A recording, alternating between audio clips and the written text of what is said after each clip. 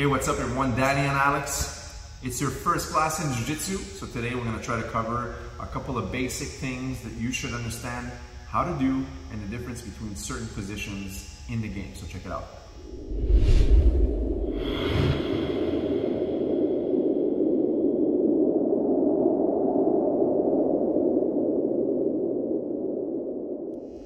Alright, so here I am in Alex's closed guard. Every time you're on the bottom and your legs are wrapped around your opponent's waist, that is called the closed guard position. Alright, so there's no points for this. There's nothing advantageous for me, even though I seem to be in control right now.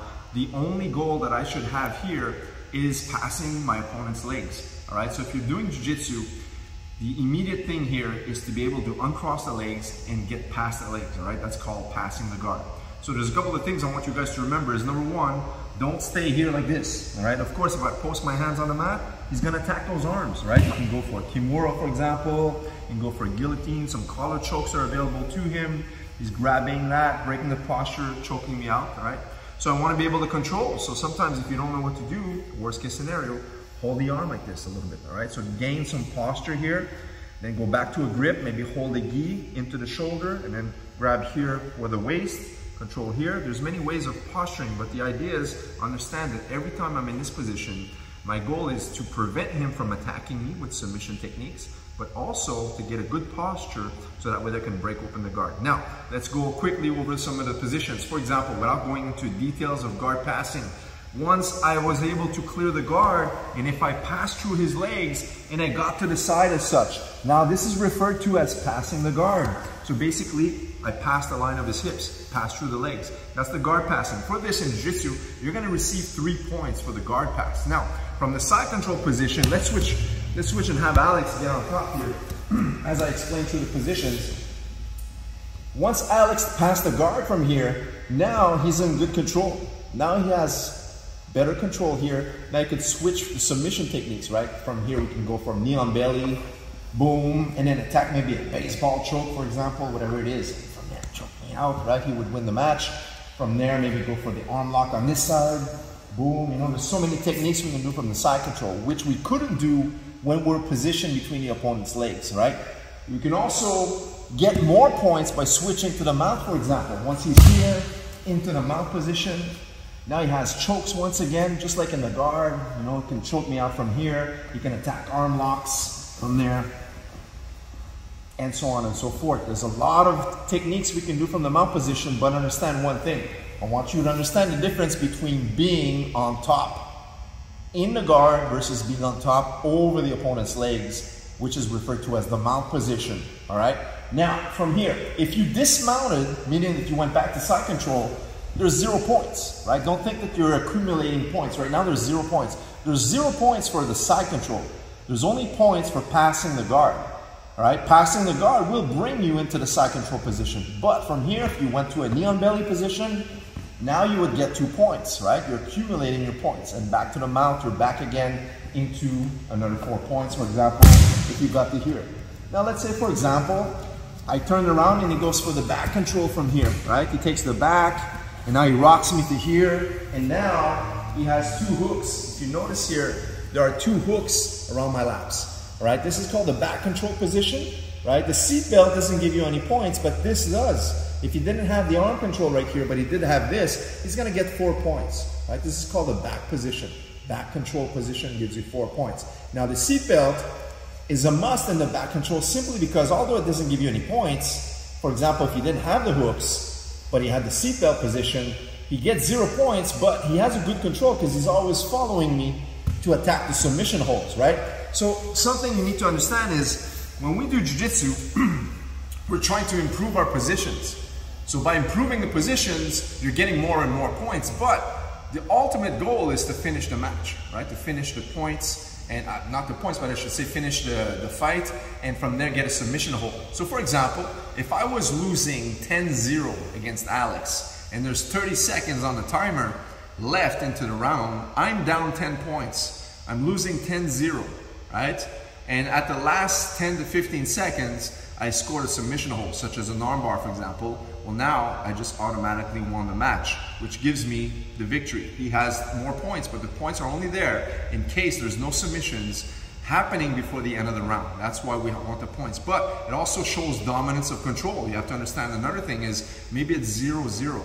There's nobody given points because we didn't attain a position.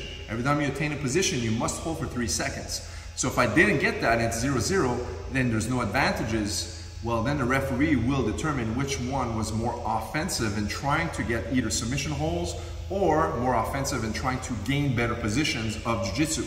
And that's going to be the referee's decision, or sometimes there's going to be judges at the tables.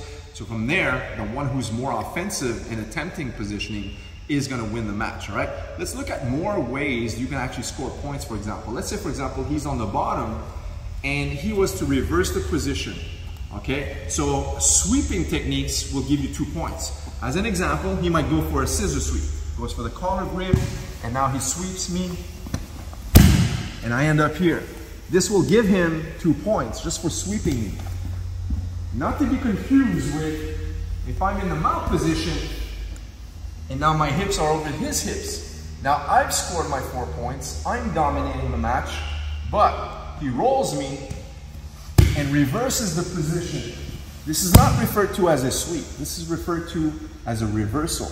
Reversals will improve your position, get you out of inferior positions, but will not give you points. Now his goal is to pass the legs now. That's where he's gonna get his points. So if it was to break open the guard and go around the legs, through or around them, now he's gonna score his points like we talked about at the beginning of the video.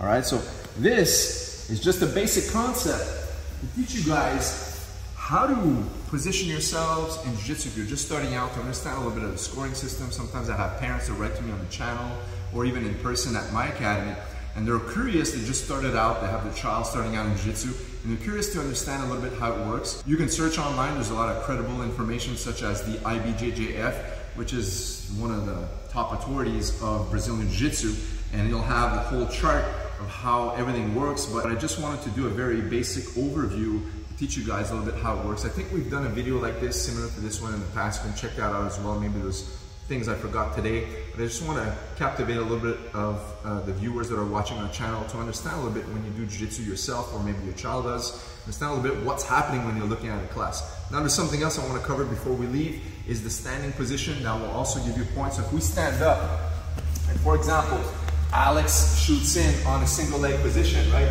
Grabs it here, now he picks it up, and now maybe he's going to just pick it up, treetop over, and now from here, sweep me to the side. If I fall down, he scores 2 points, right? Doesn't matter the type of takedown.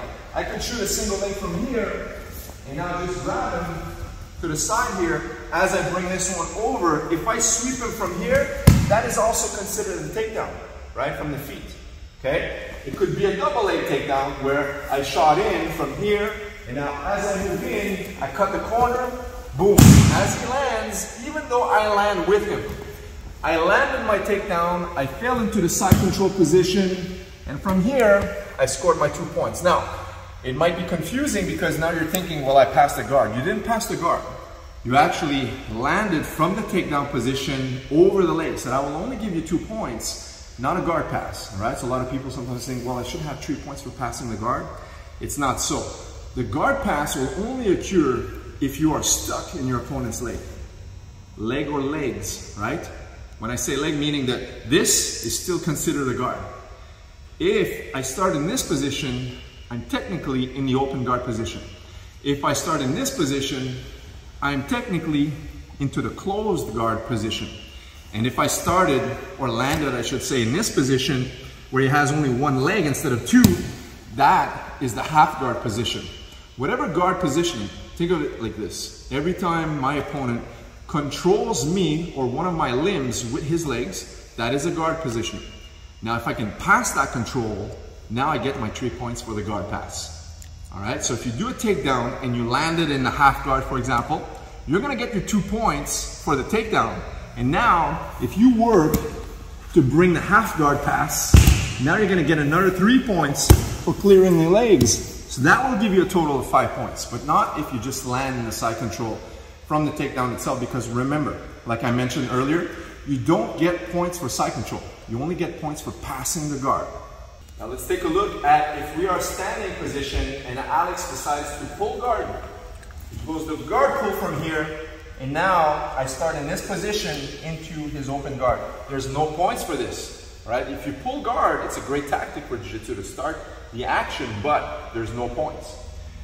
I want to talk about something very important. If Alex pulls guard with the wrong foot, and I grab the pass during the guard pull, right? It goes here, boom. Now I end up in this position. Now I scored on the takedown simply because I touched his leg. All right, so the rules will state that if you guard pull, you have to guard pull and connect. If you guard pull and I connect, I get the points, right? So if he guard pulls, once again, I block, or I sweep him from here, now I'm going to get the points. Plus, I'm going to stabilize the knee on belly position, and I might even get into the mount. Now, think of it like this. Every time you're in a position, you're always in dominance. That's why the point system works as such as the 4 points for the mount. This is one of the major positions in Jiu-Jitsu, such as back control. Let's look at these two positions very quickly. Why is it dominant? Number one, if it was a real fight, right, I can punch him, attacking, I have complete control of the situation, as opposed to my opponent who's underneath my legs. For submission attempts in Jiu-Jitsu, for example, maybe I'm posted here, he tries to trap and roll. Now look, you can easily counter this stuff by attacking the submission holds once again and coming back to arm locks, submission attacks, right? You can get to here, get in your S-mount positions. From here, look, you smash on one side, bring it on the opposite side, pass it again. Once you're here, you switch. There's so many tactics. If you had the back control, so from the back control, we know we have the collar choke. So from here, that's why it's 4 points, because every time you're here, the most dominant attacks are going to happen from these positions where you have complete control on your opponent. So if I have this position here, this is where I have maybe some collar choke positions. From here, look, if I get to here, look, one, trap him, and I have the collar chokes. I can go one arm chokes. So rear nakeds, which we know from here, rear naked choke could be one. I can go here, trap his arm, and just look, just from here, just get that air choke. There's so many attacks we can do from the mount and the back. You know, from here you can also just dip out, and from here pass into armbar once again. Many tactics, but this is not a tutorial on how to do techniques. I just wanted to take a basic overview to teach everyone who's watching. Sometimes I get questions on how the point system works, how to get ready for your first class in Jiu-Jitsu. Whether you train with me or you train elsewhere, anywhere in the world, guys, I hope this video helped.